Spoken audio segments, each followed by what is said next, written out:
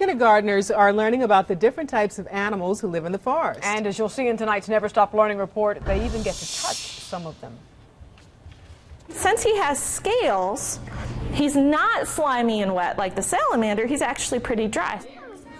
For many of these children, this is the first time they've seen a snake up close and personal, let alone feel his scaly skin. This morning, these Vance Elementary School kindergartners are on a field trip to the Asheville Health Adventure.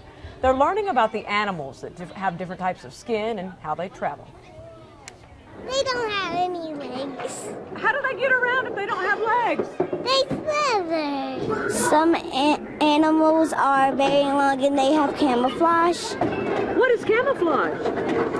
Like so you can hide from a dangerous animal. I would like to be a snake. Why? Because it has like scales. Boys and girls, do you want to go see Smoky?